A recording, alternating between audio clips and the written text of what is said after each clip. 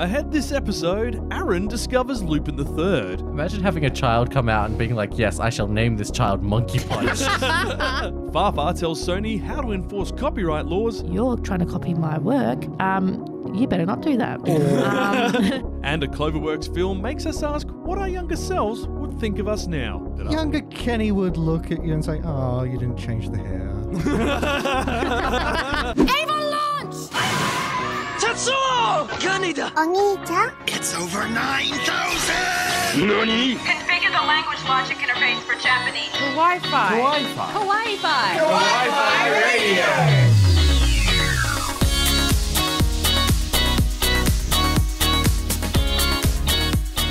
Konnichiwa, and welcome back. It's another normal Kawaii-Fi Radio episode. We have been missing for about a month as we did conventions and a whole load of other things.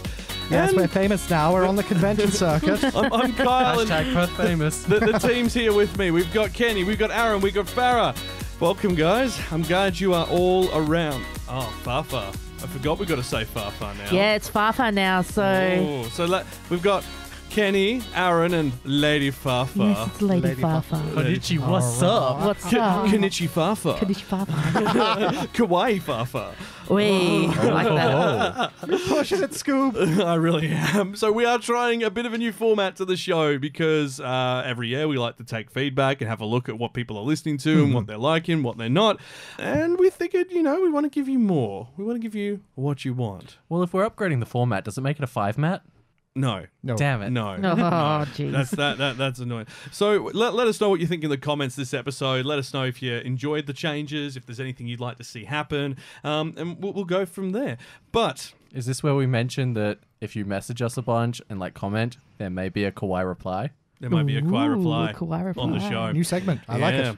So, you might have noticed we've been a bit quiet the past week on social media. If you're one of our followers, we went into a COVID lockdown. Yeah. Yeah, that sucked. Yeah. It really did suck. Yeah. Fortunately, we're very, very fortunate here in Perth, Western Australia. We've mostly survived sort of unscathed comparative to the rest of the world. We're very lucky here because our local premier, which would be like, what's the equivalent for the US? Like the local governor, the state governor? Yeah, about like that, that. yeah. He shut down the border, basically meant that, if you were going to come in, you had to isolate for 14 days and pass a test to get out. And because of that, we've been pretty much since, I'd say, April, May last year. There's Plain as a been whistle. About that, yeah. There's been restrictions. There's been hard times, but we get through it. We got through it, and it's been pretty good. But last week we had an issue where someone believed to have gotten that new strain ended up out UK of strain. out of quarantine. So we went into a brief 5-day lockdown. There's been no additional cases, which is good. It's great news for all of us. Exactly, especially considering only a week before that we had Hoshicon. Yeah, I know. Yeah.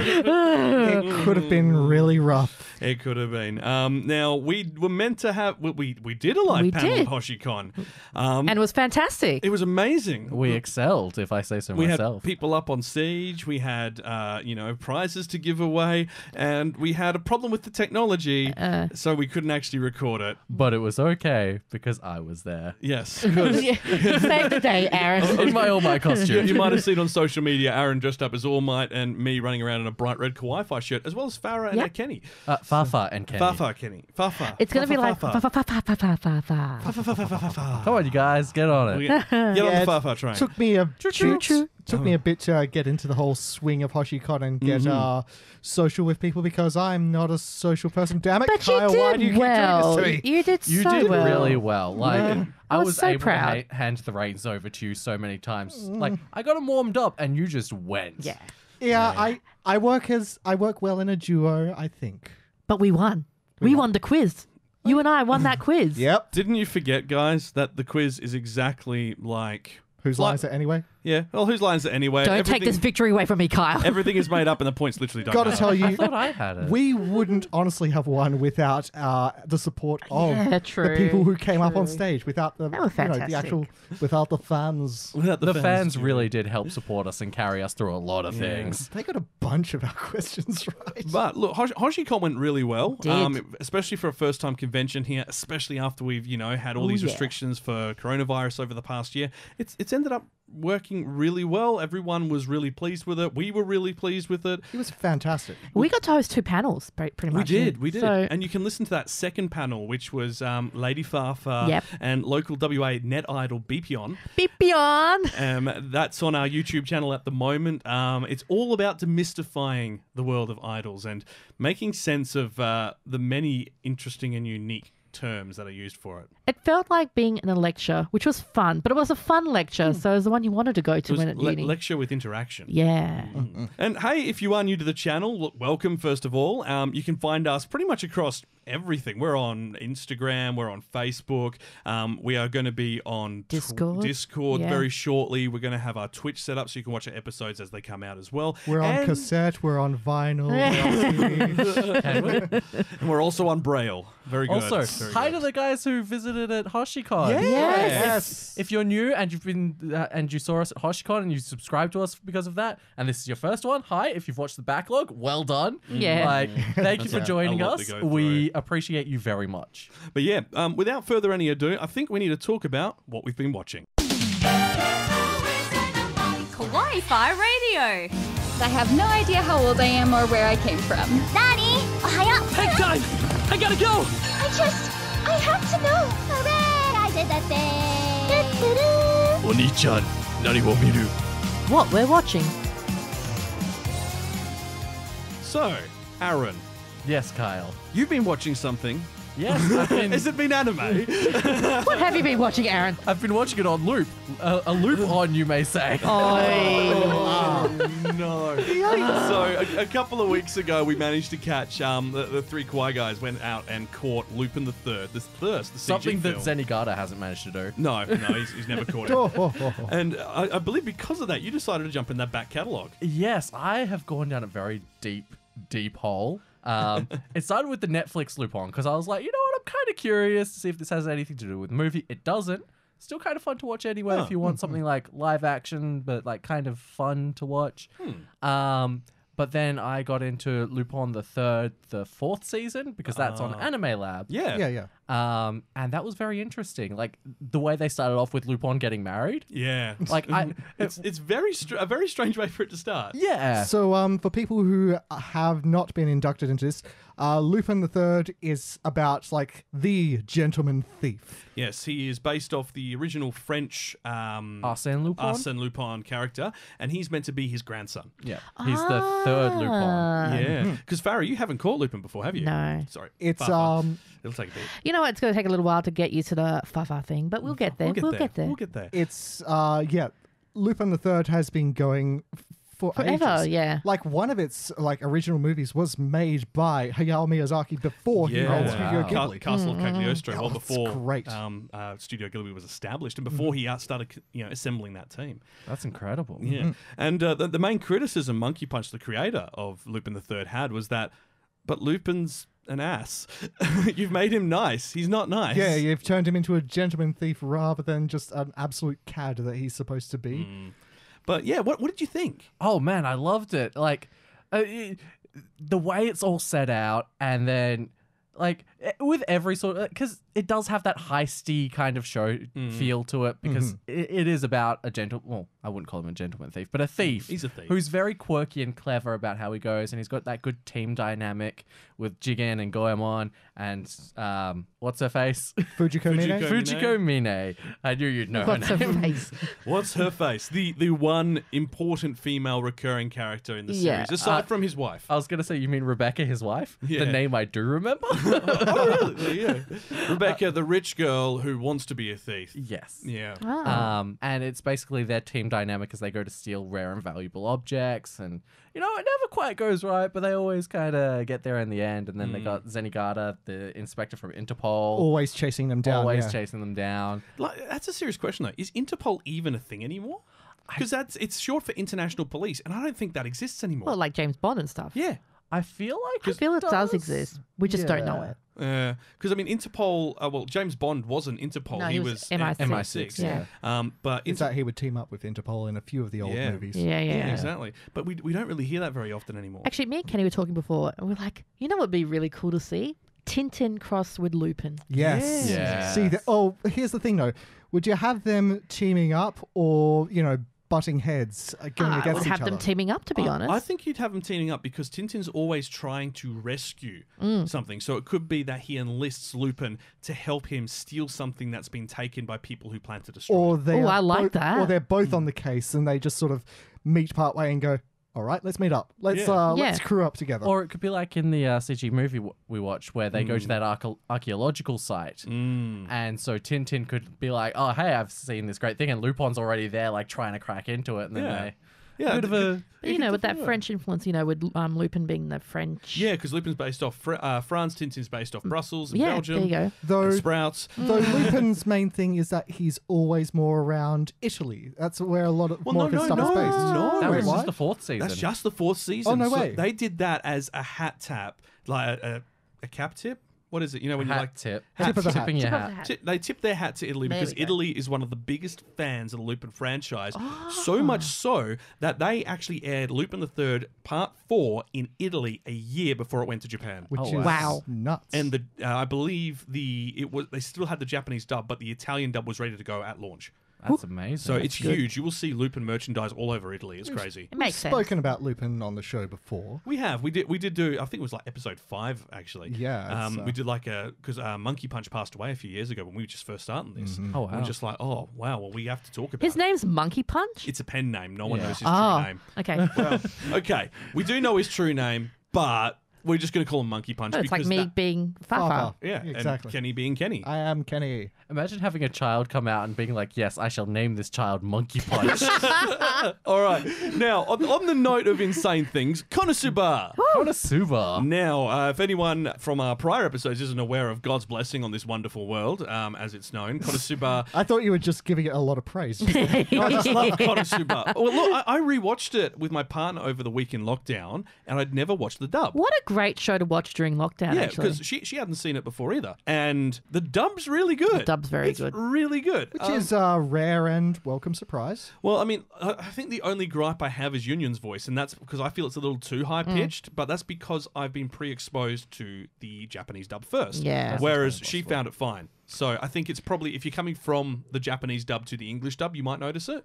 But otherwise... Yeah. Konosuba, again, for people who haven't caught up with this one, is basically the big send-up of all your isekai transported Yeah. to It another is world the animes. isekai satire series you've all wanted. Yeah. It's great. Aqua is like one of my favorite characters as is Megumin, so it's like, Oh, Aqua. God, She useless is- goddess. the useless goddess, but like there's so many funny scenes with her in it, and Oh, it's I just know. Oh, yeah. it's just so relatable as well. And it's just like, every time I think of Aqua, I go back to the bit with they've stuck her in a cage and thrown her into a lake. That's exactly what I was It's just thinking like, as well. okay, start purifying the water.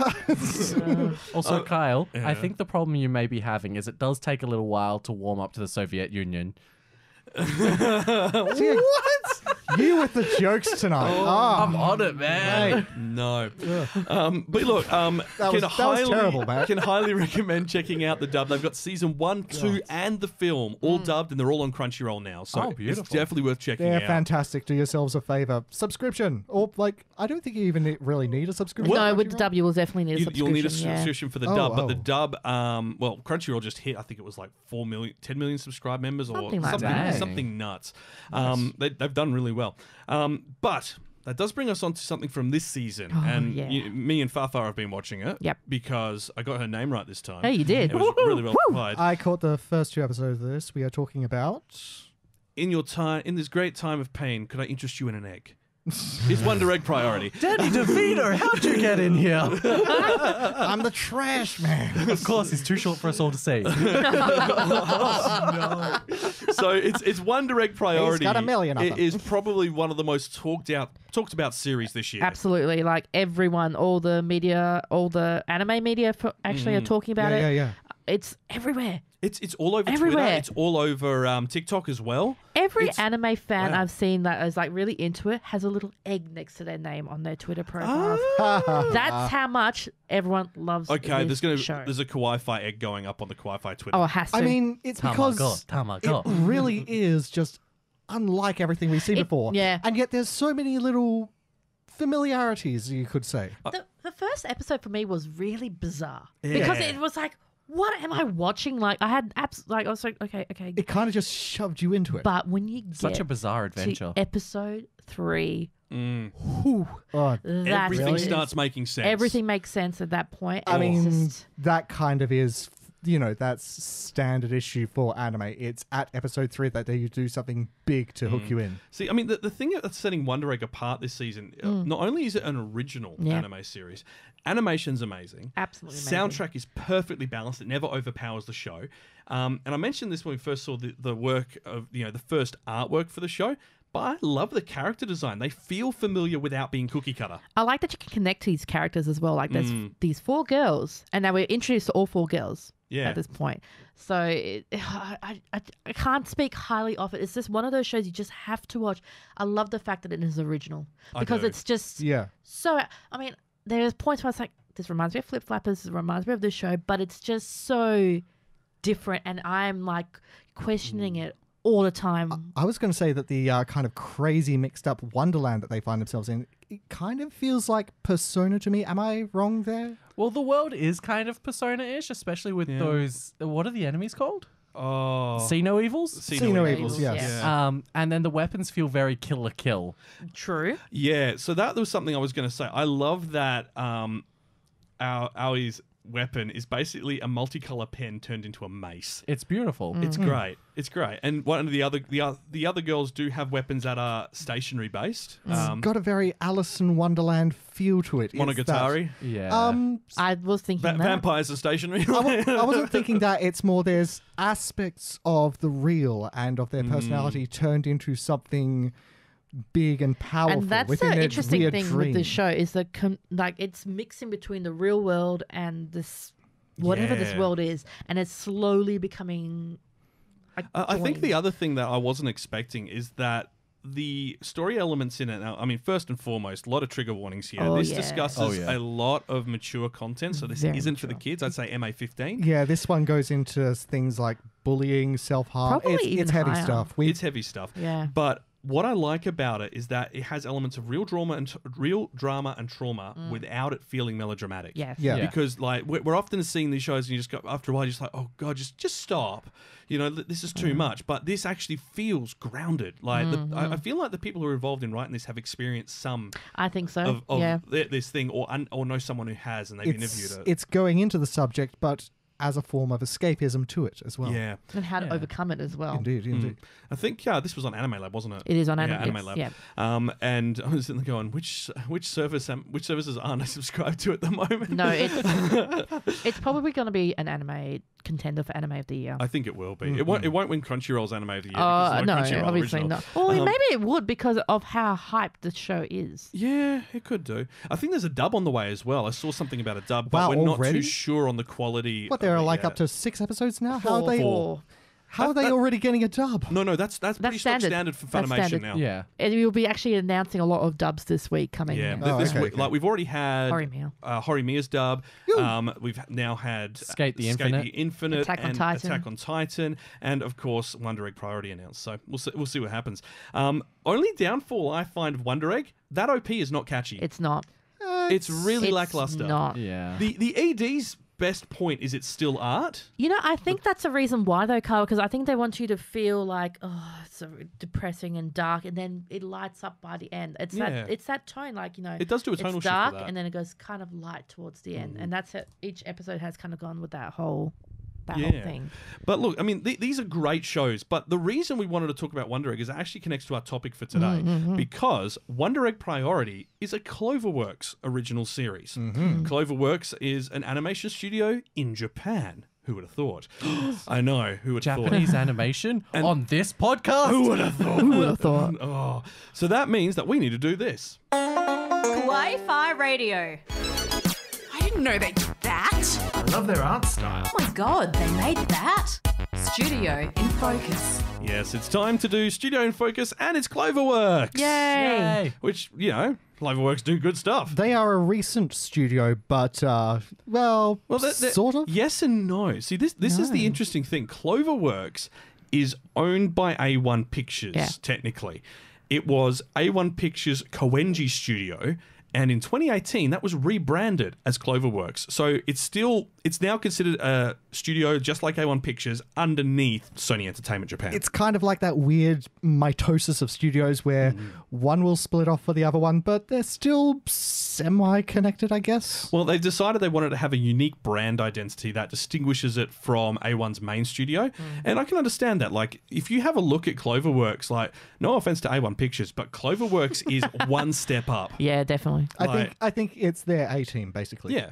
Which Their you think, A1 team? I was going to say, you'd think that would be the A1 studios, but... Isn't A1 a steak sauce? yes, it is. A1 steak sauce. So they stopped doing steak and then they started doing animations. And then the animation team decided they like Clover's more and working with them. So they made Cloverworks. A1 grade animation. You with the jokes today, man. Are you pushing for like a solo stand-up? I think he wants a comedy show. Yeah, I'd love a comedy show. Just like, just an hour of me just riffing and then that's it. Never hear from me again. Doing puns and stuff. Ugh. But look, Cloverworks has been behind a lot of big animes over the past 2-3 years. And some actually were originally A1 Pictures ones and then they were changed into Cloverworks during production. Yeah, they were rebranded later on. Because it was done by that studio. I think the ones that were rebranded were Darling in the Franxx, Persona 5, Ace Attorney. Ace Attorney 2 and Slow Start. I don't think I remember Slow Start. I haven't watched Slow Start, but Slow Start actually was rebranded after its original run ended, and Darling in the Franxx, they made that change just before it went to air. That's right. Because it was a co-production with Trigger as well. Yeah, and so it says, in association with Trigger and A1 Pictures. Yeah. Oh, okay. But yeah. The weird politics of inter-studio kind of connectivity is, how do they get stuff done like that? Well, kind of what they do is they say, oh, we want, you guys are in charge of the main production and you let us know what you need us to cover. So if you have a look we've mentioned this a few times before where it's like, this is the main studio that's heading it and they're looking after the main design, the main story, the flow, the storyboarding and all that. I guess. And then they say, okay, we might get Kyoto Animation to do our backgrounds only. And Kyoto will provide a load of those still backgrounds as a quick monetary turnaround. And they can go, okay, we don't have anyone to do, what was it, second stop animation, I think it was, which is basically like the fill-in panels between the main stuff to make things move smoothly. Right. Okay, we'll outsource that to this studio. We'll give them the original documents so they can work off them to fill in those blanks. Okay. So a lot of studios work together. Yeah, so like with Darling in the Franxx, so most of the action scenes and those real big moments were done by Trigger. I get you. Actually, that makes a lot of sense. Yeah, Trigger's great for those. Yeah, exactly. So they knew what, how to use Trigger. Yeah, it's almost a year later and my eyes are still kind of melted from Pro Man. Yeah. Oh, and man, that's that when they was went, I'm going to Makoto Shinkai and do everything. But look, Cloverworks actually has produced a lot of our favorite series over the past 2.5 years. Oh, easily. Oh, some Most great mine. names. Oh, there's some great ones. I mean, we can, obviously everyone talks about Darling in the Franxx, but we know I'm a soft boy and I like my romance. So Yes. Rascal Does Not Dream of Bunny Girl Love Senpai. it. Which I've been sleeping on and I know I must watch it. I hear good things. Yeah, I mean, that's beautiful. They did the film for it as well. Yes. Obviously, when they do films, a lot of companies come together to work on it, but they were still the core team behind it. They did Fairy Tale. They did Fairy Tale, the final season. That's like a big, that's like It a big name surprises shown in me, production. though. It does because I mean, admittedly, Fairy Tale was originally in A1's wheelhouse. Yeah. The first two story arcs, if you will, the big seasons. And that then were it done went of to somewhere else, didn't it? No, it went to Cloverworks, the final season. Oh, Yeah. okay. So it's interesting that they decided that Cloverworks would be the right group for it because no offense to Fairy Tale, but you think like these sort of shonen style shows tend to stay with the big studios for their whole run because they're weekly. They need that high staff count. They need the regular turnover so they can swap people around and go, okay, you've done with that project. Quick, bring you in here to help. Yeah. Mind you, we've seen with Mappa, with Attack on Titan and stuff like that as well. Yeah, but I mean, Attack on Titan at least has a set run. True. Like they go, okay, there's going to be 16 episodes or 12 or 24, whatever it might be, and they go, okay, we can plan around that. We can allocate the stuff. When you're doing an ongoing series like Naruto or One Piece or that's true. any of the big ones, really, you need to have so much spare staff and capacity in the company. And Cloverworks, last check, I think only has 80 employees. Plus Wow, changing that's- animation teams, that's it takes a lot to just kind of go, oh, we can't do that anymore. We're going with these guys. Like, especially if you're doing those weekly episodes. Yeah, I mean, Cloverworks isn't one of those companies like, A1 has its own building. Cloverworks has an office in a building with other studios. Seriously? Yeah. So, I mean, it says a lot about, the ability for a company to handle something like that. I mean, animators, as we know, are already paid pretty slim at I'd like to pickings, think that they would be getting paid a bit more, though, being under the Sony umbrella and stuff like that. To be honest, actually, Sony's probably one of the worst Yikes. for underpaying staff. A1 Pictures in particular has had a lot of trouble. Which I wonder talked if we about in the should last cover Studio that Focus. whole issue as a sort of a segment some other time. We will come back Yeah. to it. To be honest, because of the nature of it, we can't really do it due to our desire to be PG rated. Yeah.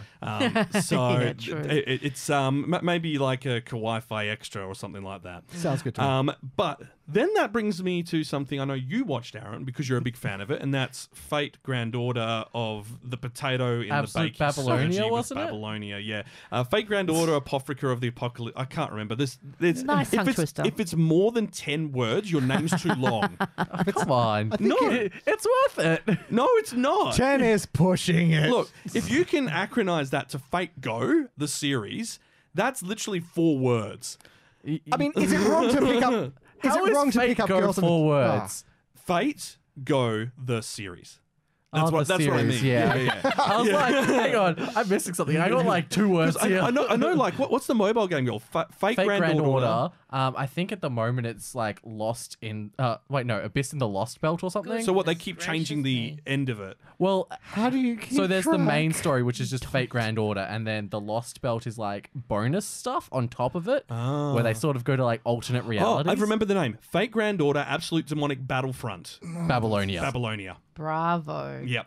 Because me and Kenny took the utter Mickey out of it when it was announced. Could Sorry. you people just put numbers on these things? No, because it's an actual story arc in the game Yeah. that is called Absolute Demonic Front How many Babylonia. storylines are there? Oh, I think there's That like is a 7 bad or 8. question. We will be doing a Fate demystifying episode this year. So that's happening. Can I get a whiteboard for it? You'll need multiple. Yes. Horror. But that New also, drawings. that brings us to Millionaire Detective, Oh, yeah. which we talked about a lot last year. Yeah, it was a fun little romp. I mean, last like, season, look, last I mean, year. it wasn't for everyone, but production-wise Oh, and yeah. quality-wise, pretty schmick. I can summarize it in 3 words. Sure. Mentally stable Batman.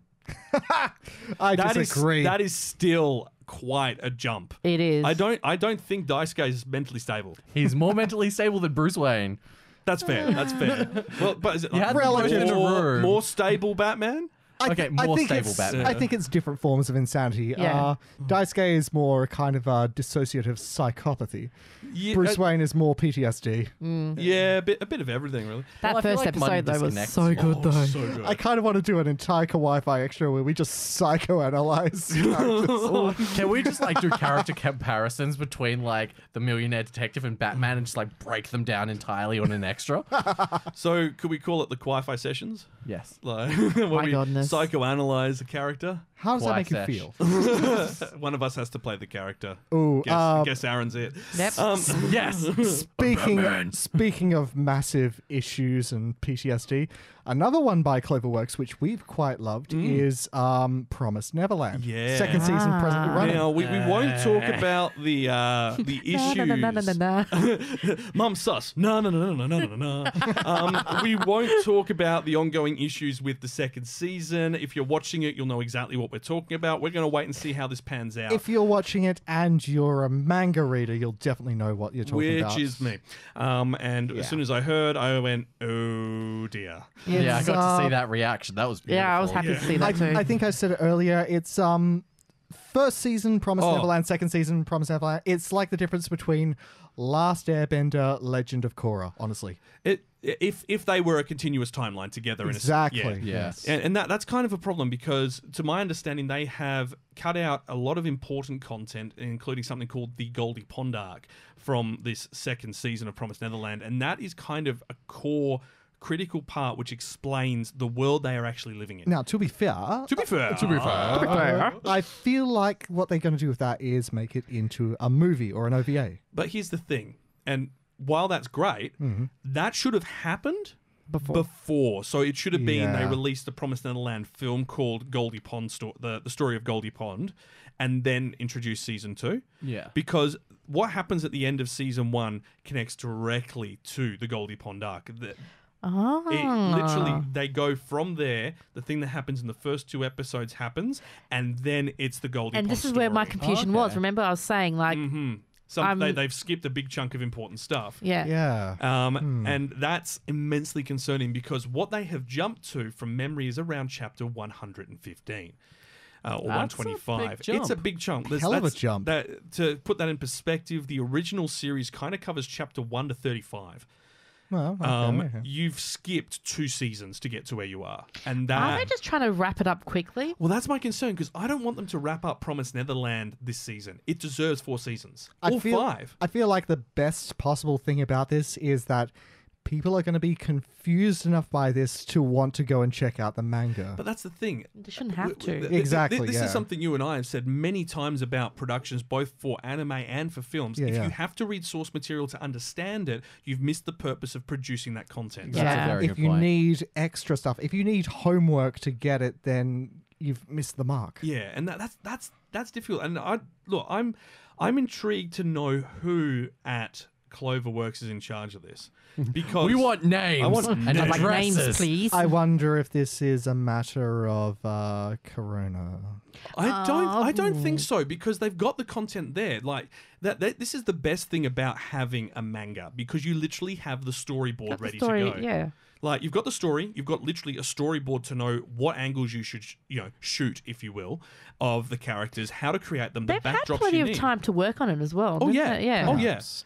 I got to say, I'm still very much enjoying Promised Neverland Season 2, but it's lacking. Well, I was going to say, like previously, Studio Cloverworks has only done a maximum of 2 shows a season.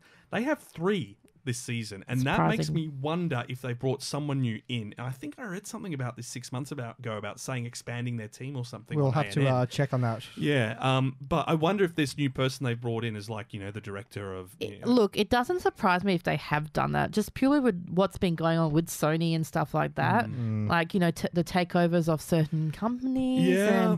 Inter-studio politicking is it's tiresome. It's very tiresome. But look, I mean, outside of what's going on, I mean, this current season, Cloverworks have got Horimiya, which is other than Wonder Egg Priority, probably the biggest show this season. I love it It's so much. so wholesome. Like when I was told the story, it's just like, oh, these are 2 people who have very, very different kind of personas outside of their school life. It's like your main boy is this tattooed, pierced up, punk rocking looking guy, gorgeous, and the mother's deep dark secret is that she's a wonderful sister who takes care of her little bro and kind of mother's six. No, wait. So you've got Miyamura, who looks in school. He looks like he's a moody, dark, saddened guy. He looks like he would be an otaku. He'd be an otaku. Yeah. He is not an otaku. The reason he's got his hair long and droopy is to cover his piercings. The reason he always wears baggy clothes is to cover his tattoos. Then you've got Hori, who she appears like the popular girl at school, but she then immediately goes home to look after her little brother as her parents are at work. Yeah, I think that's my confusion, is that she does her hair up and she dresses... She looks like a mum. She looks like a mum. She's very homely. She is. But like I said at Hoshicon, get you a guy who could do both. Get you a girl who could do both. Yes. That's the thing about it, is that when I first heard the story, I was thinking, oh, okay, so this is going to be a story where the central plot is them keeping this sort of thing a secret. They don't. Kind of no. It's just... See, that's one of the major changes from the manga. So I've been reading the manga for about 18 months. And Coco, one of our former presenters, introduced me to it. And she highly recommended it. And the first... so in episode 2, where people start to learn about what's going on, that's like chapter 40. Wow, really? It's kind of, well, maybe not 40, maybe 20, but it's pretty much the equivalent of a season. How curious, because it feels like such a natural progression in the anime story. And that's the thing, the anime, like we've discussed this before about sometimes film and TV series adapted from the book work better if certain things are left out or things are added. Fair enough. In this case, I think pacing wise, because this was one of my concerns, the pacing of the manga is awful. I love the manga to bits, but not a lot happens, and it takes quite a while for something to happen. They've included all the important bits I love that. in the series. they've gotten rid of a lot of the filler and focused on the interactions, and the artwork for it is phenomenal. Yo, it's Yes. so shiny. And so between Wonder Egg and this, like, mwah. Today is egg. Today is egg. Today is football. And it continues. Next season, they have one coming called Shadow's House. Oh yeah, so is that a This- supernatural one? It would appear to be. It's that a group of living doll maids attend to the needs of their ghostly, like black as black outlined Oh, my goodness. masters. The maids are basically there to clean up the soot that these otherworldly That's very specters leave different for behind. Cloverworks, So it actually. is based on a manga. The manga is complete. It's 6 tankobons right now. Okay. It's faceless shadow nobles living in a vast mansion attended to by living dolls who spend much of their time cleaning up the soot endlessly emitted by their mysterious Exactly, masters. exactly. The Was story. that the title or description? That's the synopsis. Yeah. Oh, okay. Fate has absolutely spoiled No, you. this is not Fate Grand Order of the Suit Place Country. But yeah, Fate, Grand Order Same of company. the mysterious It maids focuses cleaning on up after a- specters. it focuses on a young and cheerful living doll as she learns her duties, serving as the attendant for Kate Shadow Summer. So nothing to do with Shadow the Hedgehog. No. Oh, No. man. Look, this isn't Back Arrow 2.0. Come on, Bacchiato. Macchiato. So, yeah, that is coming this April. This April as well. There's a lot coming in April. Art so. style looks gorgeous. It looks like such a detailed kind of a set I for think that's what I like about Cloverworks is the art is just stunning. No matter what show it is, you're going to Yeah. love it. Like Darling in the Franxx, I don't care what people say. The art was magnificent. Oh, in yeah. that. Yeah, And they nailed it straight away. they did. Horimiya is just utterly beautiful. To be- So shiny. I would literally, I could spend an entire episode going through how perfect that adaptation is. Yeah. Like, I mean, obviously we are only 4 episodes in. We will have to see what happens in the coming weeks. But based on everything so far, I Yeah. have a lot of hope. You know, it's one anime this season. I just get so excited. Apart from Wonder Egg, About when but Wonder Egg drops, just go, Horimiya, those two. There's 2 Cloverworks shows that have actually just been like, I need to watch them. I don't care about anything else. I must Yeah. watch these 2 shows. And that's saying a lot because Eurocamp's on this season. I love Eurocamp, and I'm more excited for these 2. Yeah. Yeah. I mean, Eurocamp it's kind of been more of the same, except with a couple of action scenes. Yeah. Action, you say? Yes. Driving. But that's what I mean. Like even Dr. Stone, which is my baby. Yeah, I know. I haven't even touched it yet. And that's Wow. that's like I've watched half of the first episode, and then Wonder Egg dropped, and I went, whoa. yeah, and that you know, and that's I mean, I feel like we're being a bit flippant with these when we're just saying, oh, we just have to try these other things. But no, We're- these are like very compelling pieces Like of work. these will be nominees in our anime award at the 100%. rate they're going. Like at the end of the year, they're that good. Wow. But we have talked enough about Cloverworks, and we will come back to it in a moment. But first, we're going to do a little bit something different instead of how we used to do the anime news. The headlines are gone, but the chat isn't.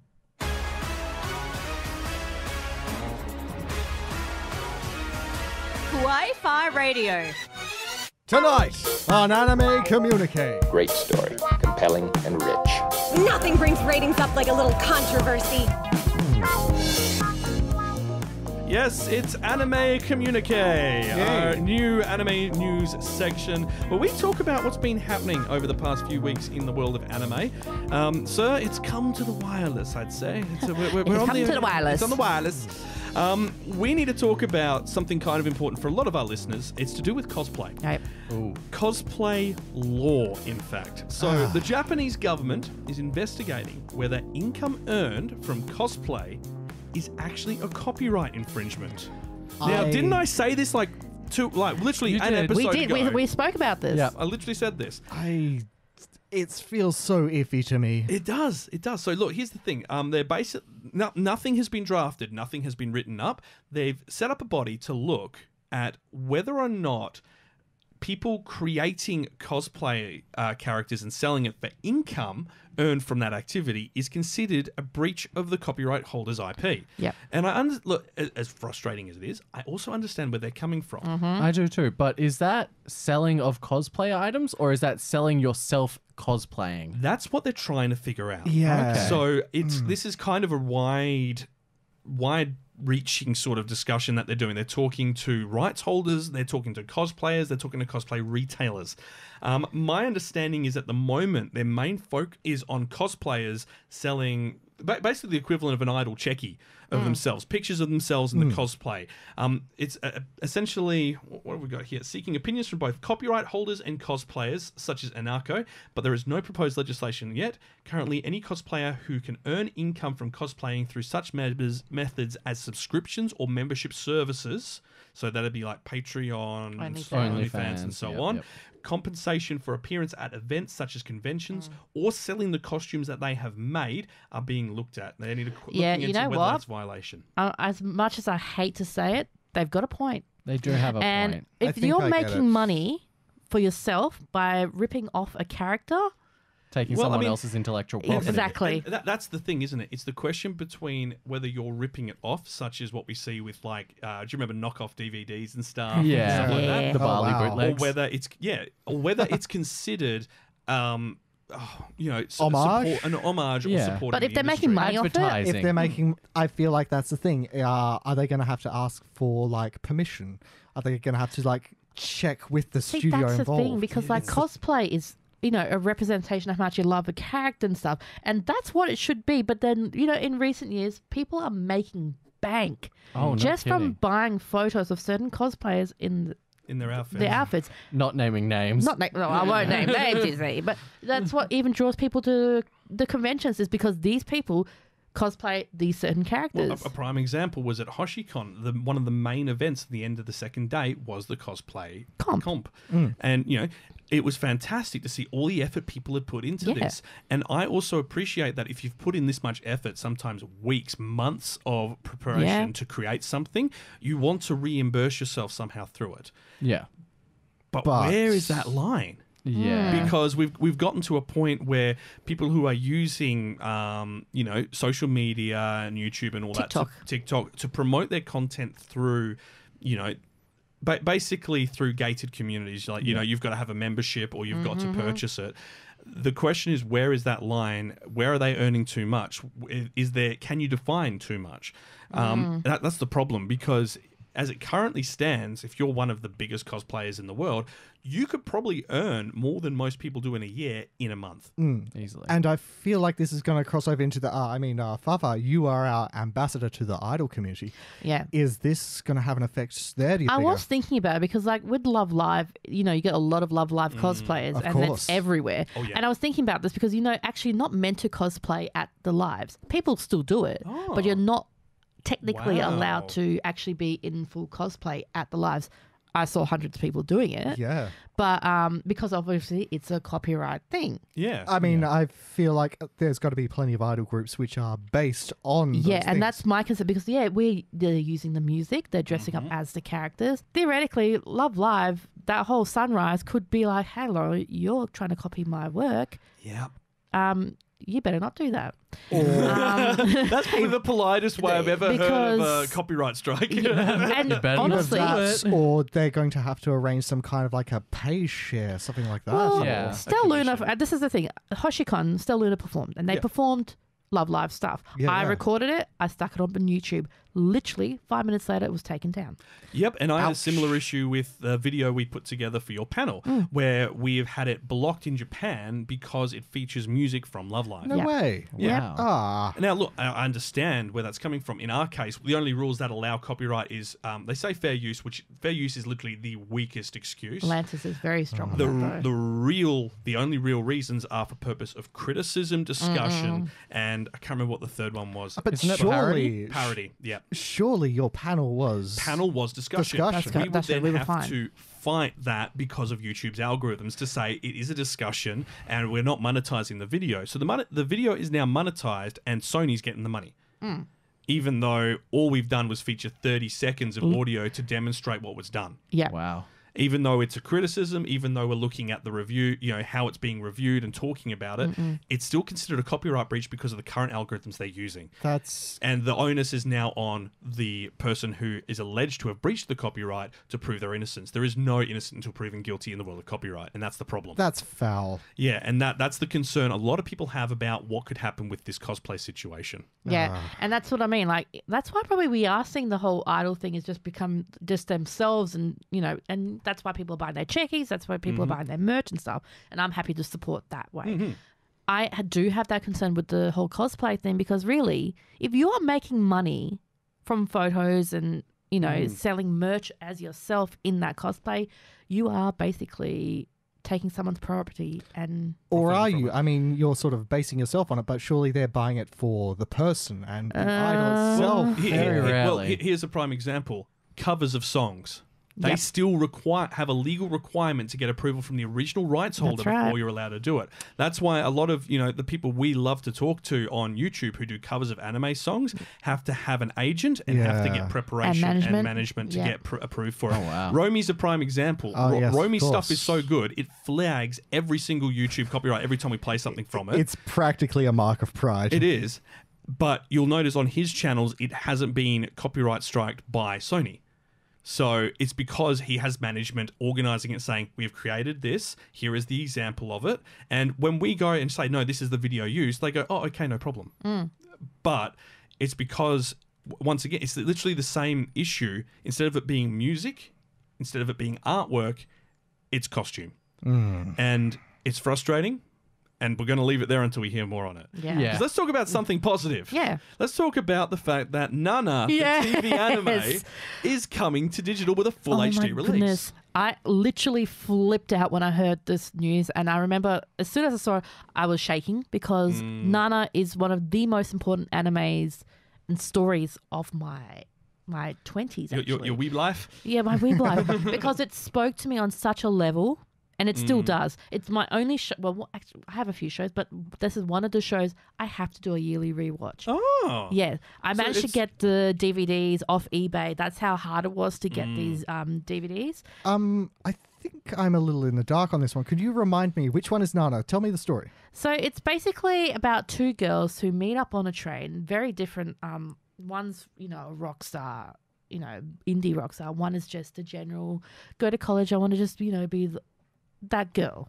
I'm getting a bit of vibes of Carol and Tuesday. From this. Except that both girls share the name Nana. Nana. And that's where the connection lies. And that's the connection. They have nothing in common. Nothing.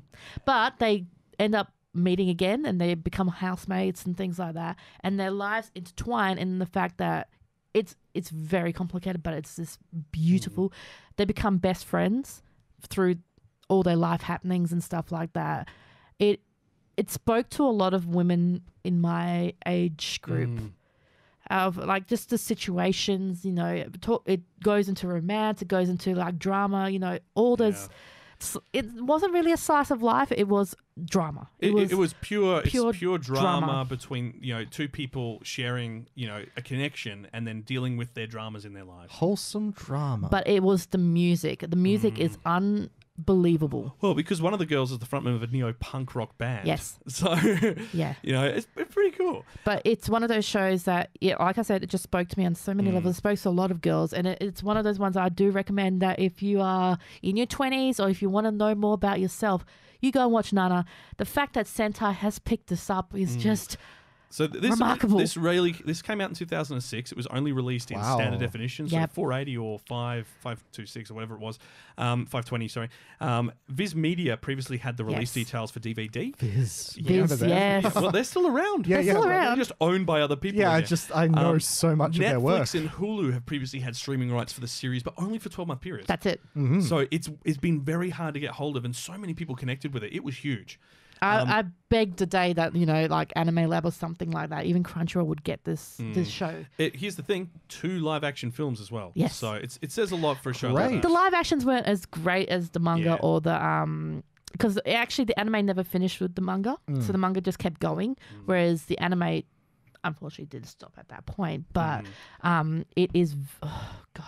Even the dub. Think a lot of fans of a lot of shows. I'm pretty sure back then. I don't know if it was a New York dub or it was because back then Viz did a lot of New York dubs, but it also did a lot of Canadian dubs. So I'm wondering if that was the Canadian dub that it had or the New York one. I have to go and check that myself again.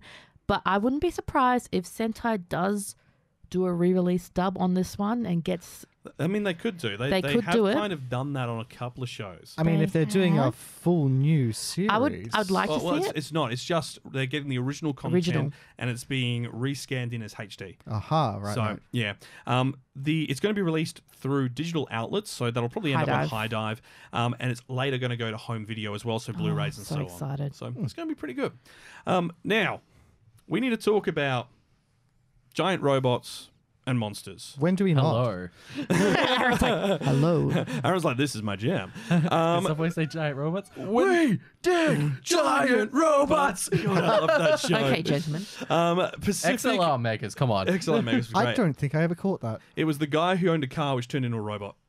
What? Like Yeah. the monster truck? I don't know this show. It was like a Cartoon Network-y type Yeah, thing, yeah. yeah. I'll show you afterwards. So good. So Pacific Rim The Black. Now, this is a Netflix CG anime series set in the Pacific Rim universe.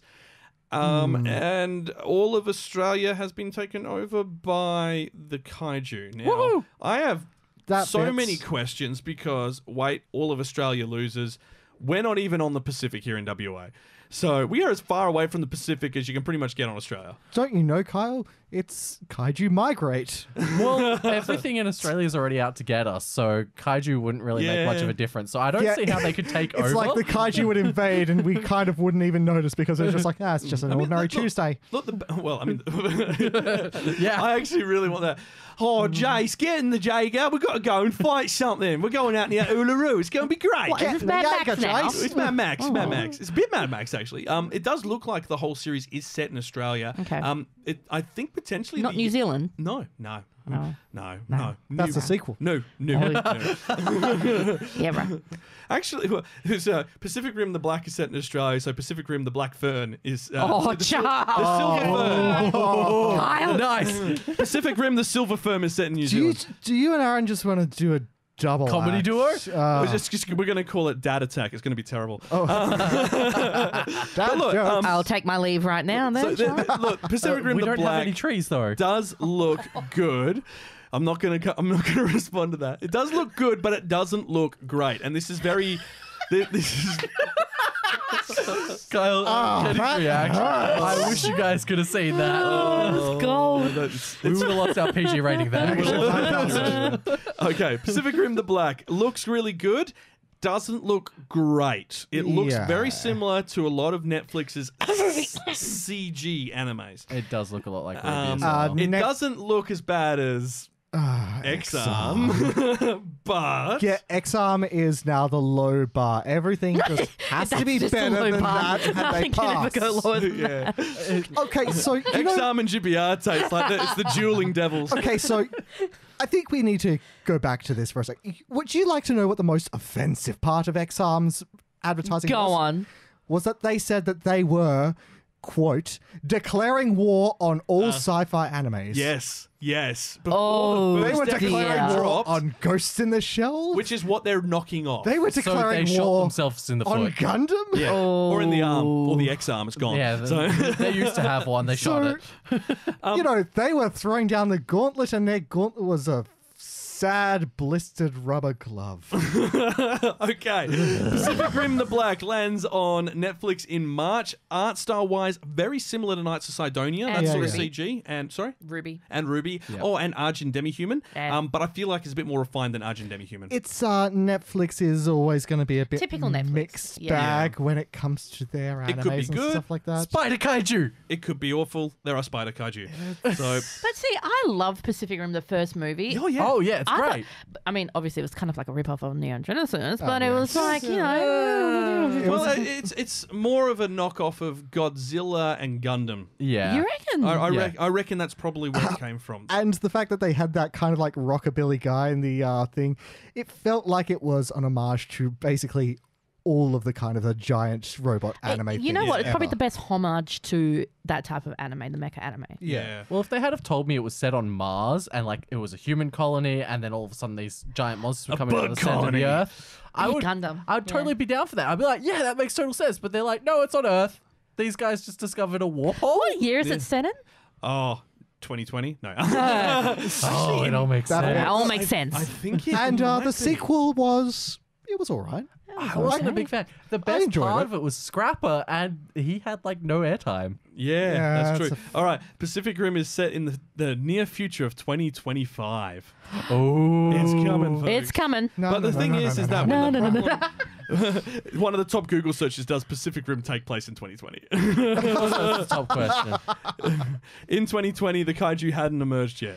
It's On that note, when did they Neon were Genesis thinking about happen? Like the original one. What year was that? Oh. the Neon Genesis were meant to happen at the turn of the century. Was it? So the second impact happens at 2000. Oh. It was 2099. Was it? So if the second impact is 2000, is How the first old impact was 1000? Shinji? No, I thought it was first later than impact that. is 95, isn't it? no. So first impact was the dinosaurs. Oh. Well, actually, no. Technically, it's not even the dinosaurs. First impact was technically, I guess you could say, the moon's precursor collided with Earth, and that's when the two eggs, the two geofronts, if you will, of humanity and the angels both end up on the planet because there's only meant to be one. I just love this as a concept now, how everyone's going to be looking at every disaster movie and disaster anime and going, did that take place in 2020?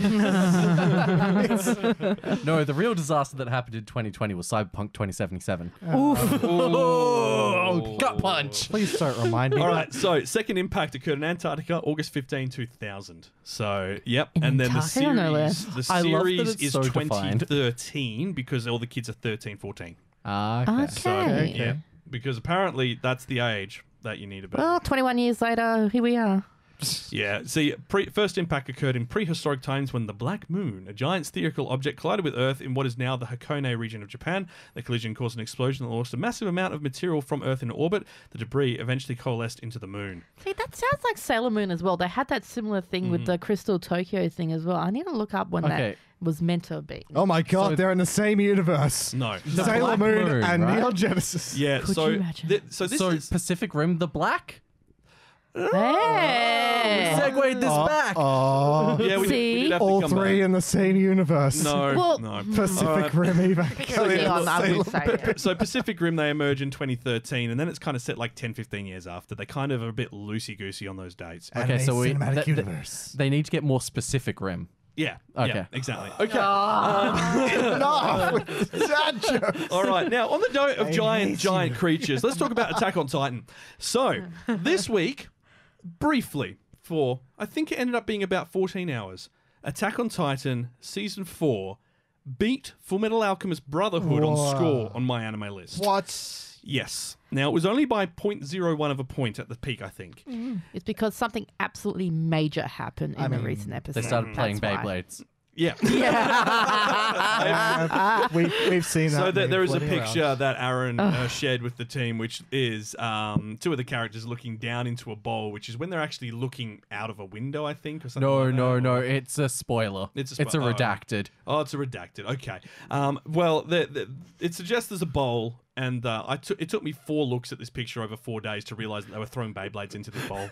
I was like, You were staring at it on your laptop, and it's not until I come here in person and show it on my phone, which is like It was a literally- tenth of the size of the screen. It was a 30-second reaction. It was just, oh my god, that's Beyblade.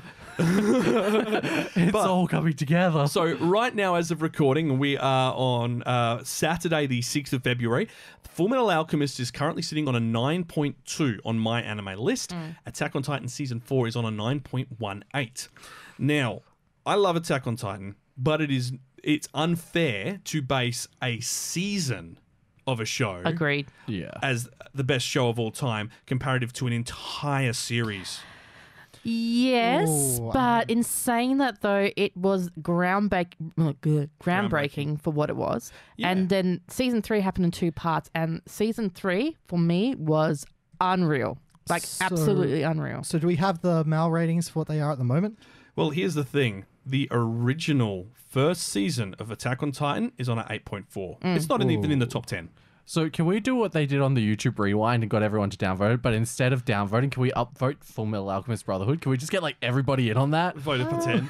Well, I mean, so look, here's the thing. Like, the only way to get an accurate rating of a show is for people who didn't like it to also vote. Yeah. And that's the challenge here. Secondary seasons and tertiary seasons and so on. I mean, you have a look at any show. The second season is always rated higher than the first season because the people who dropped it in the first season aren't going to rate the second season. No. Yeah. That's fair. And that's the challenge here. Like saying, oh, Attack on Titan season 4 is the best rated anime of all time. Yeah, it is.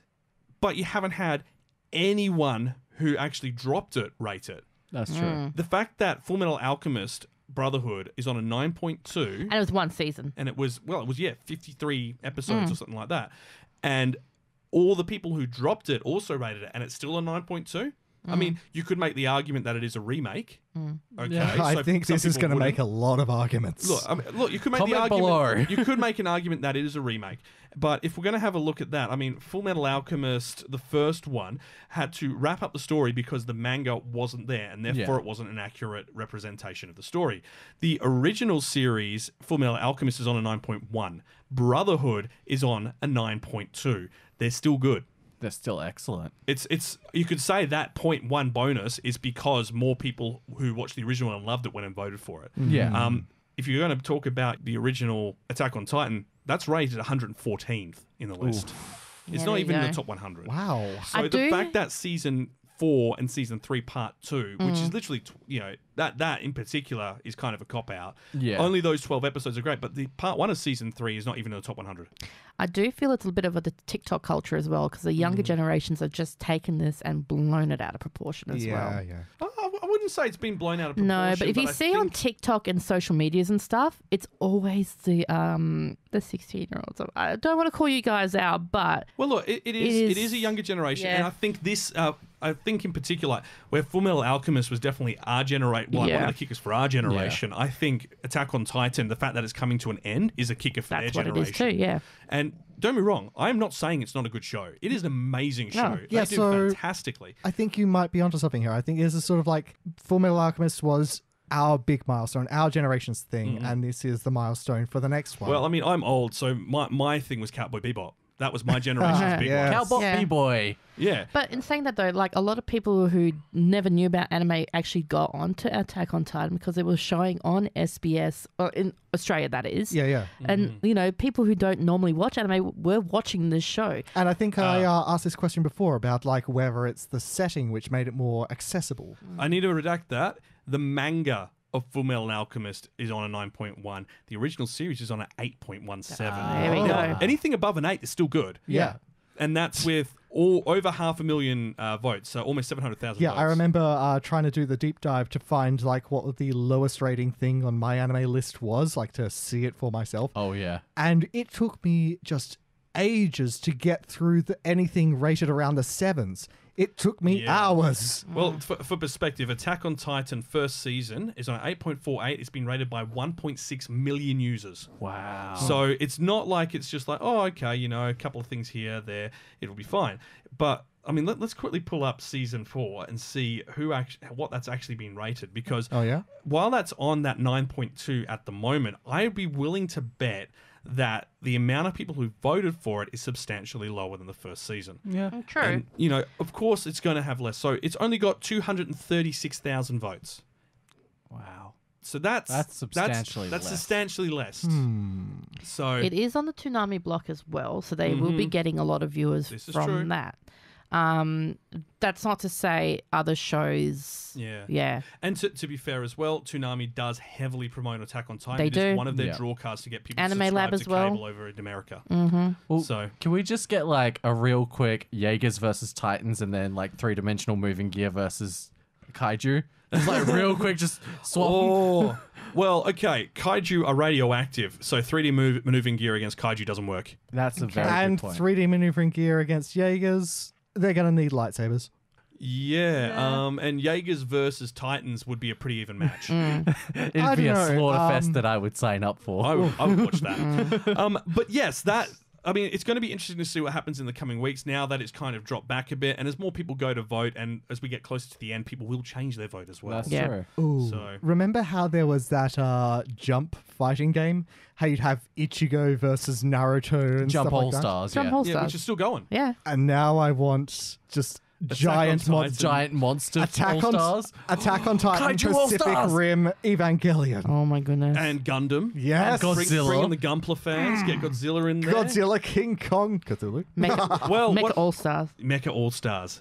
She's nailed it. That's what it's Kaiju called. versus Mecha All Stars. Someone out there must hear this. Get onto it now. Capcom DCL, let's versus go. SNK.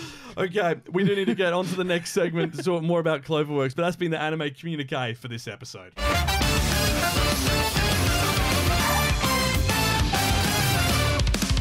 Kawaii-Fi Radio. We'll be there on time. There's 20 minutes of ads. Cinema Club. It's a bit harsh, isn't it? 20 minutes of ads. I mean, it's not inaccurate. I was just about to follow Every up with movie that. that would go to, 20 minutes of that. Yeah. Yep. Well, even when we went and saw Lupin, there was almost 20 minutes of ads. Yeah. I mean, it I wasn't finished my like... popcorn at that time. Like, what are they making me do? Buy more popcorn? Yeah, probably. Probably. Have you finished your popcorn during 20 minutes of ads? Here's an ad for the candy bar before we bring you the Let's main all go to feature. the lobby. Chopped up ice cream. So, we have been talking about Cloverworks this episode, and for Cinema Club, we're going to talk about a film from last year, which was created by Cloverworks. It was actually created by the Super Peace Busters creative team, who we've mentioned on this podcast before. Yeah, everyone starts crying. We're talking about Her Blue Sky. It's a 2019 film. Sora no Aoso or Shiro Hitoya, or To Those Who Know of the Blueness of the Sky. Now, The frog. What? yeah. Yep. The frog in the That's- well does never know the vastness of the ocean, but he knows the blueness of the sky. A quote very common in the film. Yes. Mm-hmm. That Vara's kinda just ties like, it wow, together. that just went over my head. It actually did. Then you just said that. I was like, oh, that makes more sense. Oh, so you're the frog in the well. Everything's going over your head. That's just me in general, though. That's jokes. So look, Her Blue Sky is set in Chibu. It is, Chibu Prefecture. I actually was wondering when I was watching this if this was based on a real location. Yeah. And if it was not, I'd be very much surprised because, my God, Yeah, it's the beautiful, isn't it? art for this, everything Sorry. looks. Chichibu is Chichibu? its name. It's a city in Saitama. Yeah, Chichi. There we go. Chichi. It feels very small town. Oh, I've been there. Wait, Yeah? what? Yes. Because Yeah. now that when you said, because I was like, hang on, wait a minute. You actually go past it through the train line and stuff like that as well. And it's beautiful. It's green. It's just, I mean, It's west of Tokyo. yeah. Oh, okay. Yeah. So it's not actually out, like, Tokyo's Tokyo, but it's just like a suburb kind of thing. Yeah. It's Yeah. because you know how like for us in Australia and those in the US, you've got your state, which is an area title. In the US, you've got the UK, you've got sort of like your local area, like Shire? the Shire. Well, There like you go, Northumberland city of. or city of, and so on. And in Japan, they've got their districts. Districts, yeah. And this is within the Saitama district. Yes. Which is kind of cool. So look, the story. One Punch? He actually, the irony of Saitama in One Punch not living in Saitama always irks me. Yeah. So look, the story is a third-year high school student named Akane Aoi is dating Shinosuke Kanamura, nicknamed Shino. Shino. He's an aspiring guitarist. He's friendly with with Akane's preschool sister Aoi, and in turn, the sisters support Shino's band. Now, Akane and Shino plan to move to Tokyo after graduation, where Shino will pursue a career in music. However, the girls' parents are killed in a car accident, and Akane changes her plan, choosing to stay in Chichibu to raise Aoi, who is 13 years younger than her. So that is literally the first 3 minutes of the film. 13 years later, Aoi is an aspiring bassist who plans to move to Tokyo after high school, while Akane works for the City Hall. Masamichi Nakamura, nicknamed Michinko, the drummer of Shino's former band, also works at the City Hall, and Michinko is planning to hold a music festival to boost the city's tourism, and the main performer is a famous enka singer.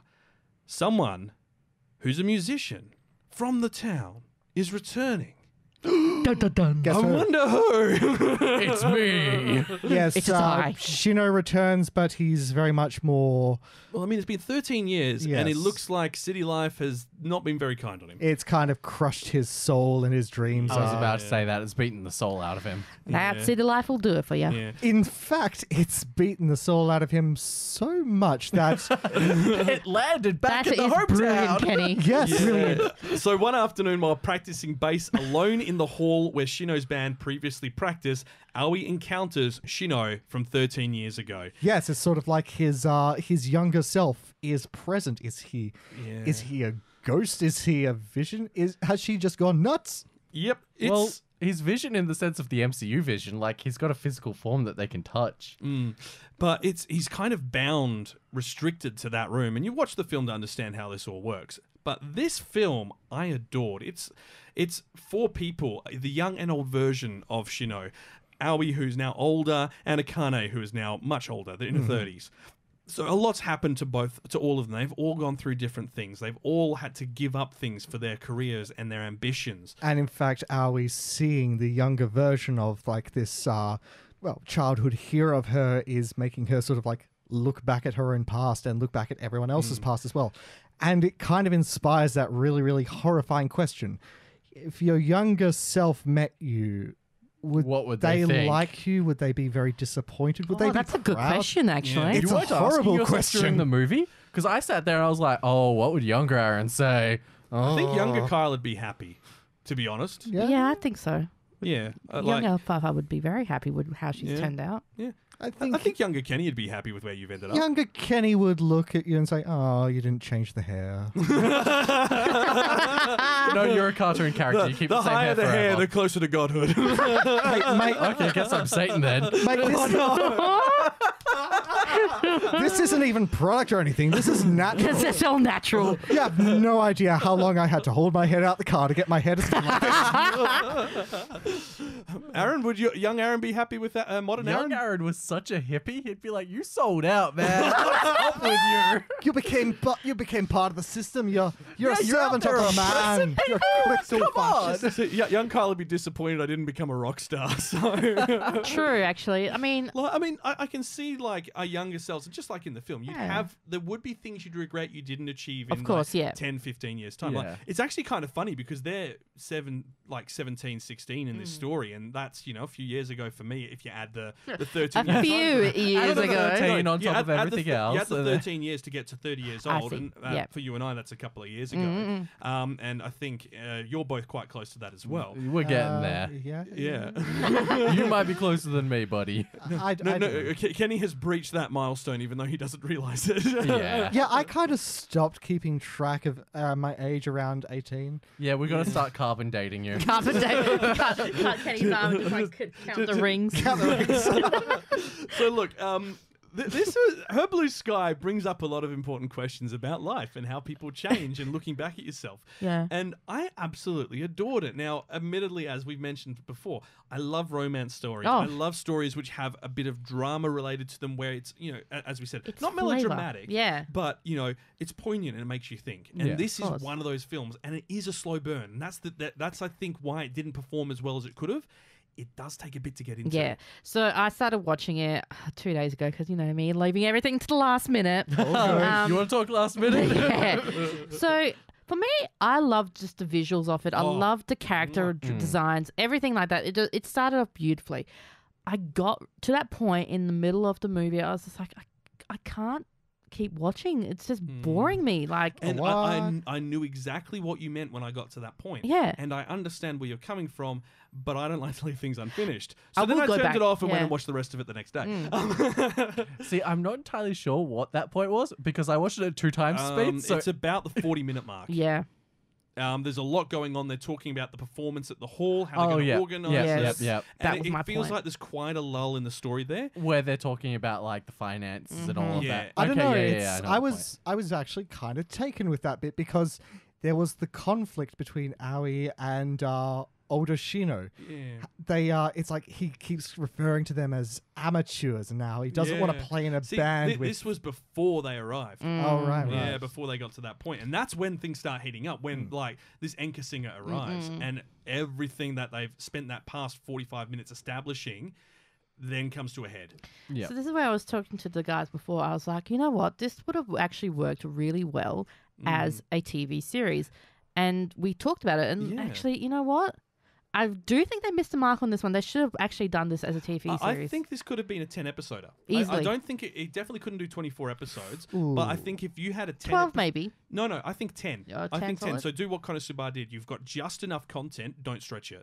Perfect, yeah. I think structuring it, you'd need to move a few things around. If I was doing it, the reveal of Shino's other's His half, younger self. I think that would have to come at the end of episode 1. Yeah, it would. Definitely. And then they'd have to do a flashback. We weren't too sure on that to begin with. And the more I think about it, I think the way if you were to structure this film as a series, Shino's younger self appearing in the rehearsal hall would happen at the end of episode 1, but he'd be in shadow. And he'd be looking at the photo of them as a group. And then the next episode would be the flashback explaining their connection. The way you say that, my brain instantly sets it up as sort of like a thriller horror suspense. This is not another. There's a murderer in the rehearsal hall. But see, that makes more sense because then you're getting a short burst of it, and it's just like, I want to watch more. I want to watch more. There has to be more to it. Who's the shadow? I get you. Yeah. Because then, episode 2 would be the flashback. Of course. And it would end with him picking up. The episode would end with him picking up and Aoi walking into the hall and going, huh? Yeah. I mean, admittedly, that's different from what happens in the film. But if you're when you structure things for TV and film, it's always different. I mean, that kind of raises the question, what series and movies are better as series and movies and better as series and movies? This one would definitely work better as a series. I think it would work for pacing-wise, it would definitely work better as a series. I mean... It is an original as well, so that works well into it. They could have added more But I mean, that brings the question. What else could you turn into a series? Because I have a controversial one to put to you. Go for it. Princess Mononoke as a series. That could be interesting. I would watch that, especially if Ghibli animated it. Oh, well. I mean, because Ghibli don't normally do series. They normally do feature films. Yeah, wouldn't that be great if they did a series, though? Oh, I know, or right? if it couldn't be Studio Ghibli, who do you reckon, Mappa? I was going to say Mappa, I think, would handle it quite well. Or the guys who did... Dororo, because it wasn't Mappa. It was someone who was Twin Engine and someone else.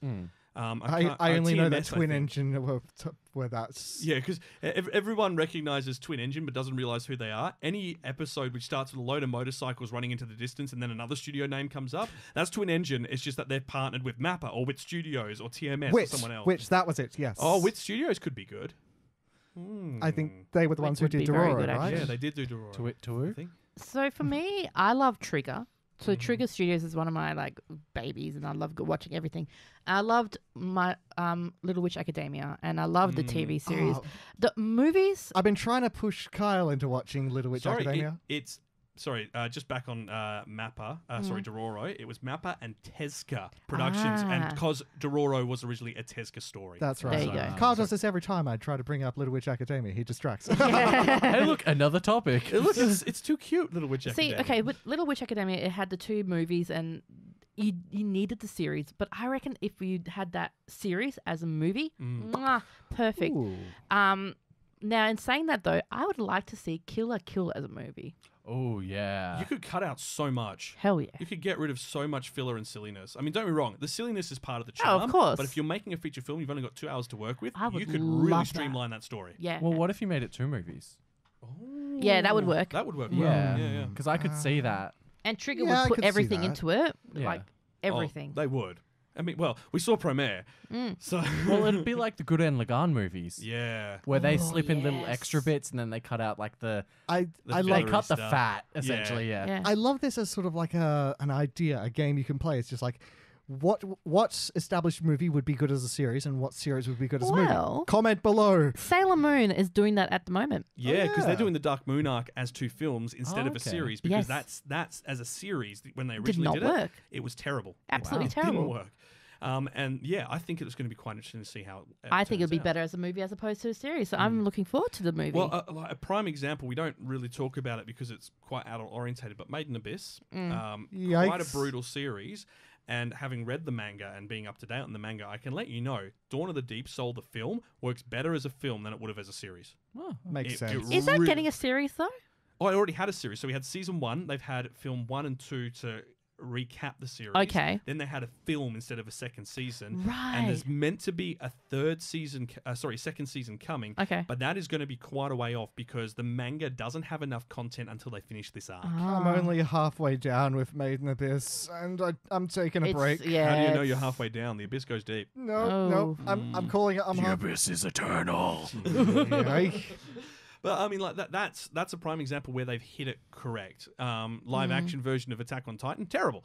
I need to watch that. I've seen actually, it's got 1 star on Anime They Lab. shoehorn romance into it where it wasn't required. Really? They shoehorn a romance between Eren and Mikasa. No. Yeah, and it doesn't work. They're It's zooming so around awkward. They're like siblings, though. Yeah. They've I mean, they're made not it- related. They've but made it look post-apocalypse, and it's wrong. See, I would love to see a Western version of Attack on Titan, though. you know what? I'd love to see it. I think we already have. It's called Pacific Rim. True. Well, I feel like there was a big wall around the Pacific, and they were trying to stop things getting out. Yeah. Well, I feel like if there was an American version, they'd have to make the Spanish joke that Mikasa es su casa. I thought you were going with Donald Trump's wall just then. Oh yeah, there's also that. Jokes. Killing me. But Okay. in all seriousness, I would have liked to see Burn the Witch as a proper series. Yeah. Instead of there them you go. splitting it up into a series. Yeah. Yeah, because like there was so much that I felt they could have filled in there Yeah. that you're kind of like, wait, what's that? What's that? What's that? And then Tite Kubo was like, yeah, that's all I want to release. And you're like, no, wait. Yeah. Go back. What was that thing you were just saying? Okay, on the note of going back to Her Blue Sky. So, we completely skipped onto this to the discussion point, but Yako Ninagawa is a writer, and she has been doing a Her Blue Sky manga, which ended this week. So perfect timing actually for where we've torn it. Now, while this is set in Chichibu, it's actually the home of Okada from the Super Peace Busters creative team. Love her. So Super Peace Busters, we mentioned I think about 6 or 7 months ago.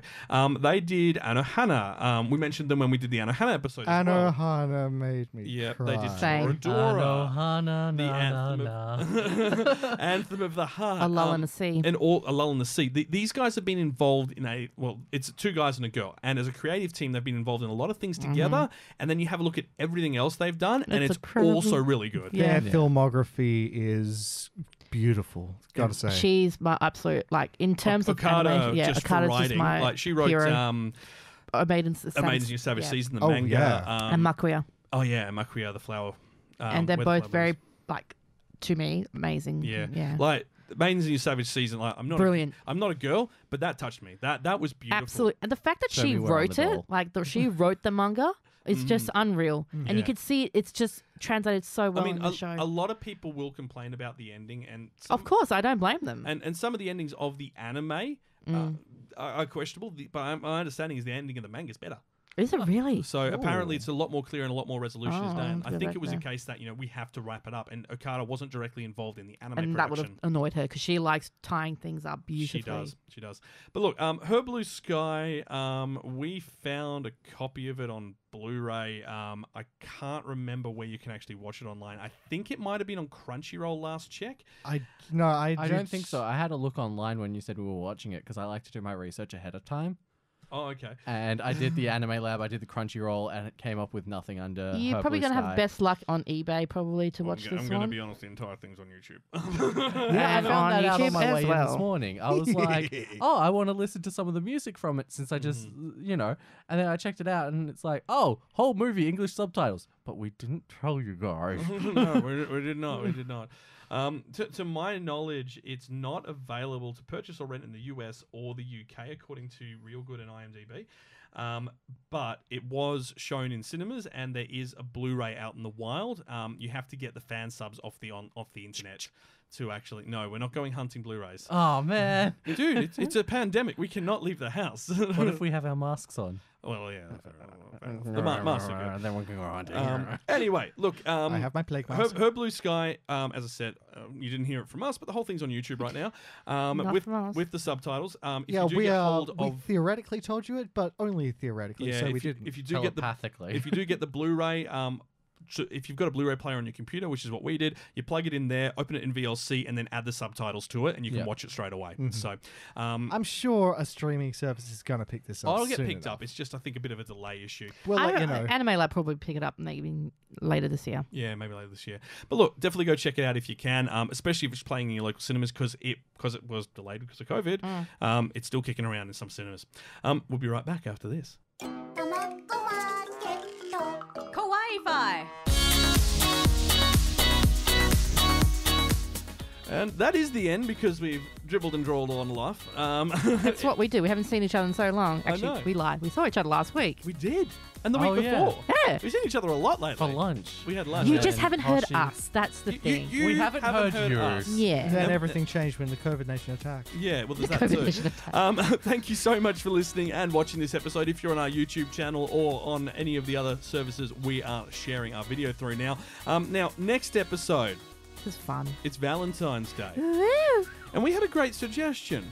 We want to talk about love, but we're not talking romance, Aaron. No. No We're talking waifus, no bromance? husbandos. We are talking no. bromance, Aaron. You and me, bro. Oh, yeah. The bromance is real. Kenny, you want in on this? Nah. Too many. Wait, hang on a second. Too many dad Hang on. jokes. A broly anime, a broly mori. I am but concerned. Polyamory, but bros. Polyamory. That's the one.